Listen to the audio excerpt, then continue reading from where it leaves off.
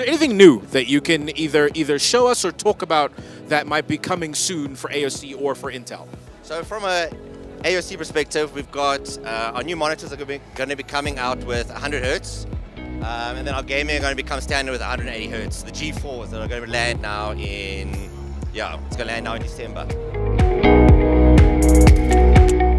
You know, there's a lot of technology that's built through the silicon that people don't know or understand yet, like for instance noise cancelling or noise reduction when we're on those conference calls and the kids are yapping at the back or the dogs are barking.